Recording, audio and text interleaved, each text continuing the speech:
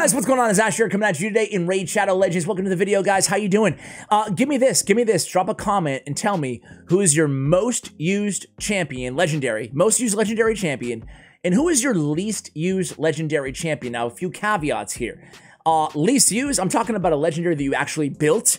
You know, you maxed out to level 60 and then you just don't use. On my list, I'm going to share my top 10 most used and my top 10 least used legendary champions. And when I say most, every single champion that I share with you, I use in at least 3 areas on my main teams in the game.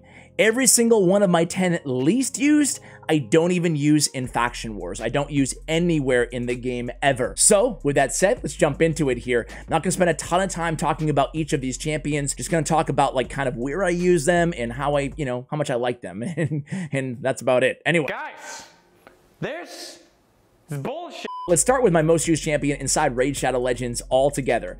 I wish I could say it's my girl Syl, but it's actually not. You're dead to me. It's actually one of the only Legos that I have 2 built of, and if I can find him, it'd be great. It's actually Prince Kymar. Maybe not a surprise to some of you guys, maybe a surprise to some of you guys. I have 2 Kymars built. One is full masteried out, actually they're both full masteried out, but one I didn't even bother to actually even in skill book up because I don't need it, right? I'm only using him for Seal of Magic, and I'm only using it one time. I use Kymar not only in the arena on my main arena team, but I use him, you know, starting out with removing all buffs and yeah, CCing the enemy team as well. But also in all my speed farming teams, all my Doom Tower teams, I use him against many different bosses. I mean, this guy is just unbelievable because of the Seal of Magic. So Kymar is probably my most used champion overall inside the game. He's the king of speed runs, the king of arena for me at least. All right, next up is going to actually be kind of a newer champion. It's Rio Bonespear. So Rio Bonespear, I mean, she's amazing. You can use her really everywhere and anywhere in this game. One of the better champions in the game.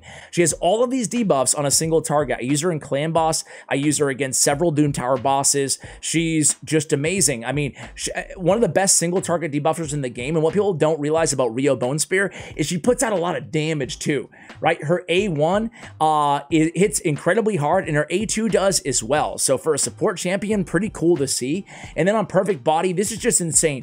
3-turn cooldown with the cleanse, with the heal, with the block debuffs for 2 turns. Wow. Okay. Very, very insane ability. And then when receiving any debuff, instantly transfer them from this champion to the attacker, dude. Rio Bonespear is the real deal. Next up is going to be Uros the Soul Cage. Yeah, that's right. The second Doom Tower Secret Room hard champion in the game. This guy is, at first, I'll cop to it, guys.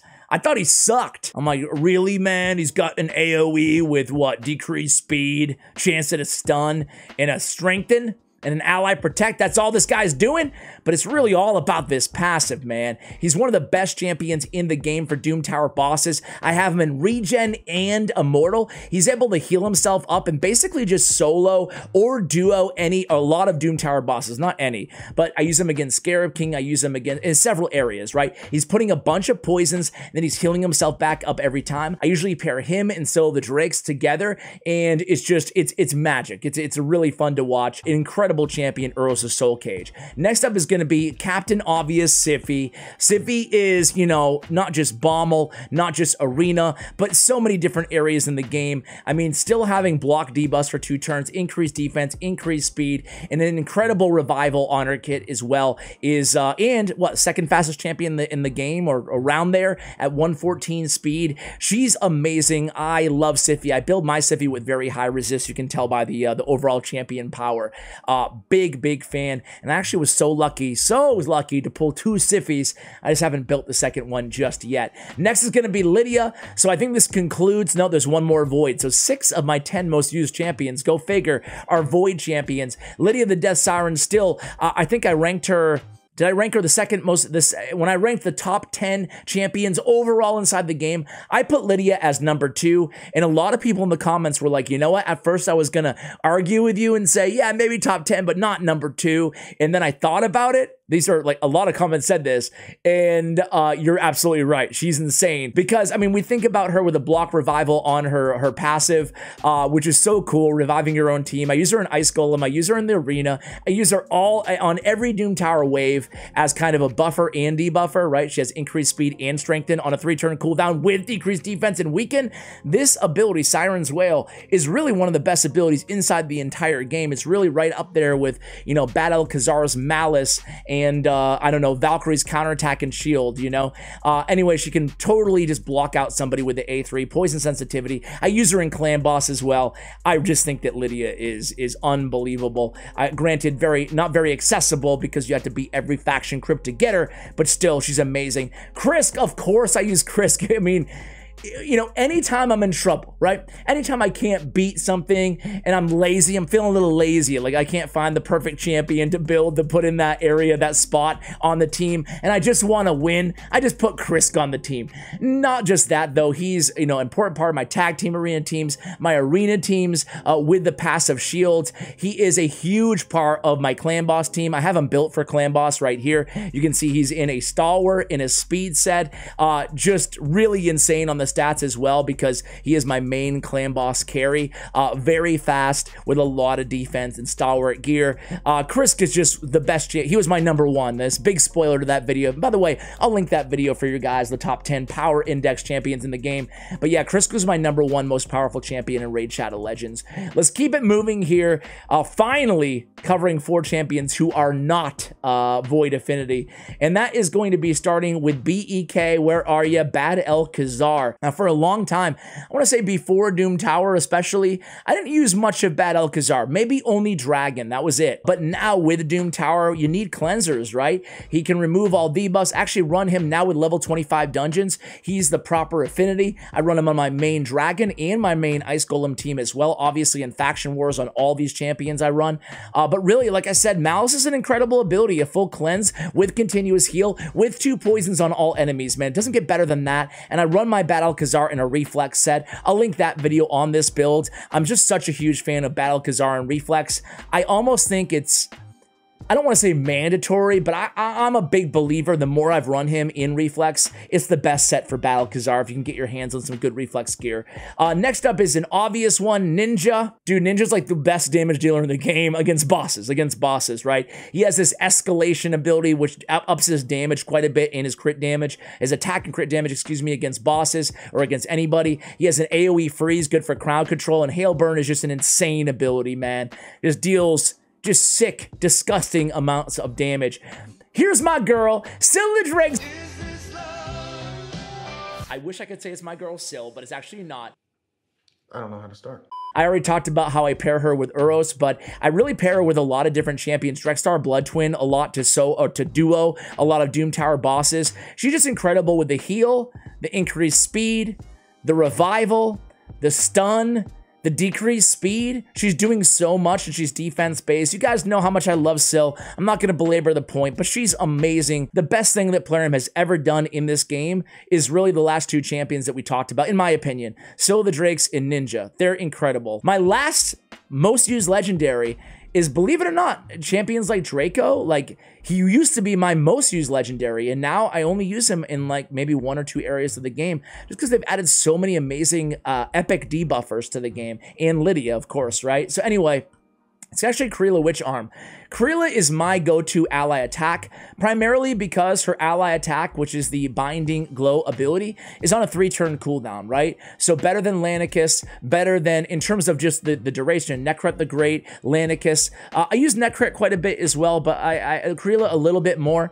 And she has an increased attack and the increased crit rate as well for 3 turns and an AoE attack on a 4-turn cooldown. She also has a cool shield that comes in handy on her A1 with the ally with the lowest HP for 2 turns. So Kreela actually, I run a lot of ally attack teams on Doom Tower bosses. So not just Orc Faction Wars, but against several bosses. If I need an ally attacker and I don't need to, I'm not struggling to keep my team alive. If I'm struggling to keep my team alive, I'll go with Nekret the Great.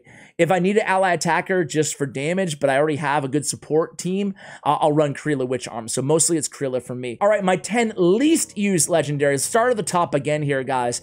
There's only 3 voids on my least used. 3 Void champions that I don't use anywhere, and it's actually a Nithwi Blood Twin. Now, Nithwi Blood Twin, I feel like I'm really critical of this dude all the time here on the channel. He's not a trash champion. He's really not, right? He hits hard, not as hard as you would expect with, you know, what, 1729 base attack.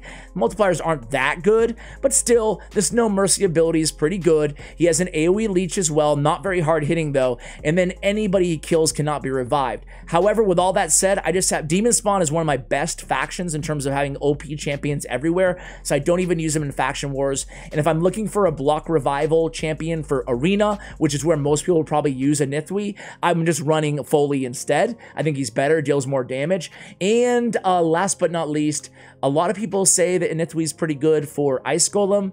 I don't know. For me, it's like so RNG. Are you going to kill? Is he going to be the one to kill both of the minions so they don't get revived? For me, there's better options out there, and I just don't run Nithwi anywhere.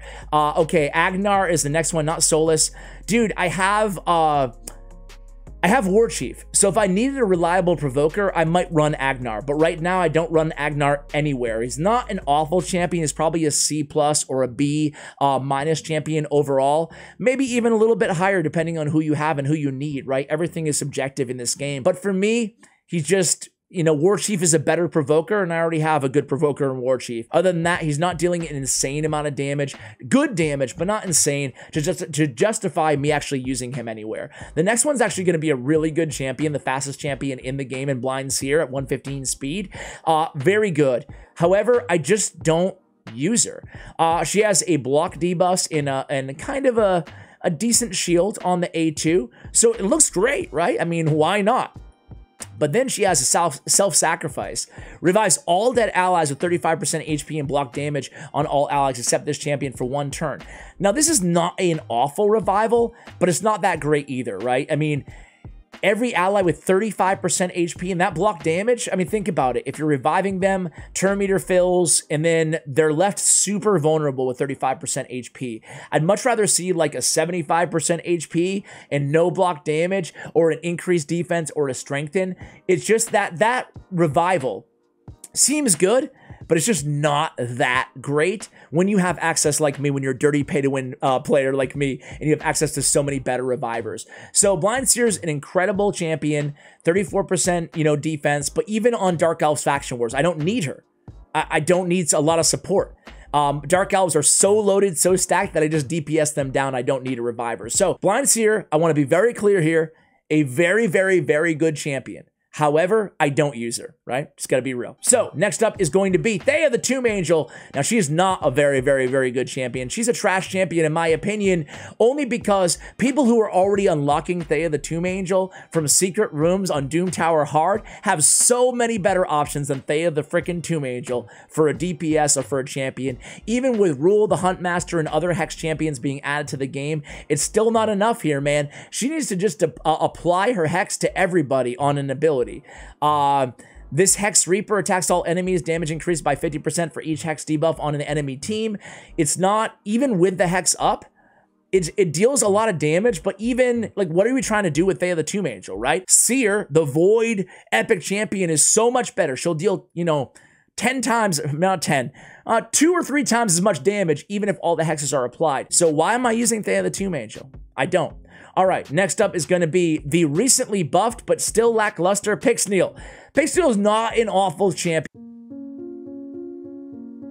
And I'm going to take crap for saying that, but she's not an awful champion for progression. But I'm not in progression. I'm not about progression. So I have increased defense, continuous heal, even increased defense and continuous heal on all allies for 2 turns with an attack. Enemies under freeze, but we have weaken as well, but they have to be under freeze. I hate the conditional freeze. But even the increased defense and the continuous heal is not that bad. We also have the Icicle Barrage. I still don't like it's 5 times at random instead of 4 now. I wish it was an AoE instead. She received a decent buff, higher percentages here on the passive too, but still not worth really building in my opinion unless you're really struggling for increased defense on a 3-turn cooldown. Narma the Return. Some of you guys in the comments swear by Narma. You're saying that I'm sleeping on her, I should try her out. I tried her out. I don't know, man. For me, Clan Boss is all about unkillable teams. It's all about, and she's not trash on an unkillable team, but I feel like there's so many better options for than her out there right now. She has increased the duration of 3 random debuffs, not bad. And then she has poison and poison sensitivity on a 4-turn cooldown. I mean, a great poison damage dealer. I just have better options, and I'm not all about the poisons right now on my Clan Boss team. I'm running like a Chris, Valkyrie, Iron Brago team with Lydia and Rio Bone Spear that Deadwood Jedi came on the channel and helped me make. I'll try to link that video if I can think of it. But Narma just doesn't fit into that equation, so I don't use her anywhere. Other than that, even Knights Revenant Faction Wars, just not my jam. Don't need her there. All right, next up is going to be Leggos. I think this champion's pretty trashy. I don't know, I had an open mind about this dude, but now that I've tried him out, man, I don't know. Attacks one enemy, put their target skills on cooldowns. Oh, if there's duplicates, it will put all their skills on cooldowns. Okay. And then on the A3, an AoE attack with removing 2 random buffs and then decreasing turn meter by 20%, increases a little bit more depending on the HP of this champion. I don't know, guys. What do you think about Leggos?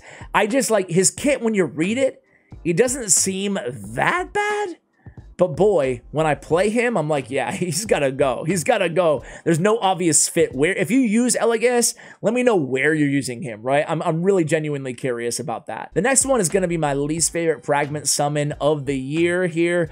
I don't use him anywhere. I can't really justify it. He's not a great champion unless you're just struggling for progression in this Rorik Wormbane. What do people think about this? People seem to like him, I guess. You get a stun on the A1. He has it 1 enemy with decreasing the target's turn meter by 75% on the A2. Not bad. And then we have an attack 1 enemy with ignoring defense on the A3. I don't know, guys. I mean, does this justify building this champion? He's immune to stun on his passive too.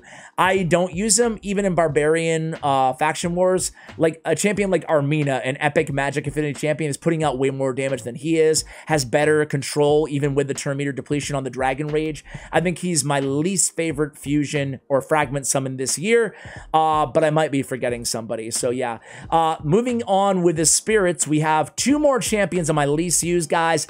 Number 1's going to be one that I'm sure a lot of you guys love, but again, you know, no shots intended here. No insult, no offense. I use him so infrequently I can't even find him. It's Genzen.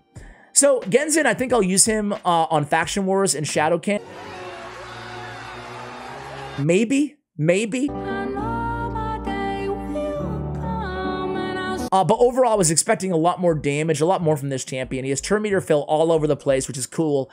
Decreased defense on a 3-turn cooldown, and then will ignore unkillable and shields on a single target on an A3 with more turn meter fill. All of that is really cool, but again, for me, the damage just isn't there. And I have also, I don't want to say better debuffers, but I have, you know, a lot more debuffers that I would rather have on my squads who are bringing more to the table, right? Even an Ugo who has like block buffs, granted magic affinity, even a Stag Knight who has decreased attack and decreased defense with the decreased speed on the A1. At least there's a lot of use cases for a champion like that. For Genzen, it's all about, okay, some damage and deplete turn or decreased defense.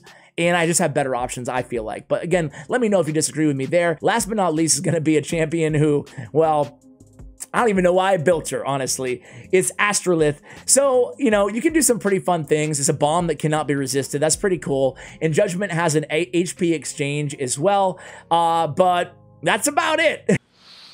Well, I like to dance. I still think that Astrolith, she has a good aura, speed in arena battles by 28%. She got that going for her, but you know, we already have Arbiter who's better than that anyway, or 45% of you guys have Arbiter based on my community tab poll. Guys, that's all I have for you. What else do I have to say about Astrolith? Where am I using her? You know, maybe against Bommel, now that bombs do more damage, we'll see. But even that, it's a stretch in my opinion. I think there's better bomb layers in the game. Even if bombs become meta, I still think they need to go ahead and buff Astrolith maybe just a little bit more. She doesn't feel like a legendary. She feels to me like an epic champion. So guys, let me know again in the comments. Another reminder, who is your most and least used legendary? Thank you so much for watching all the way till the end. And as always, take care, guys.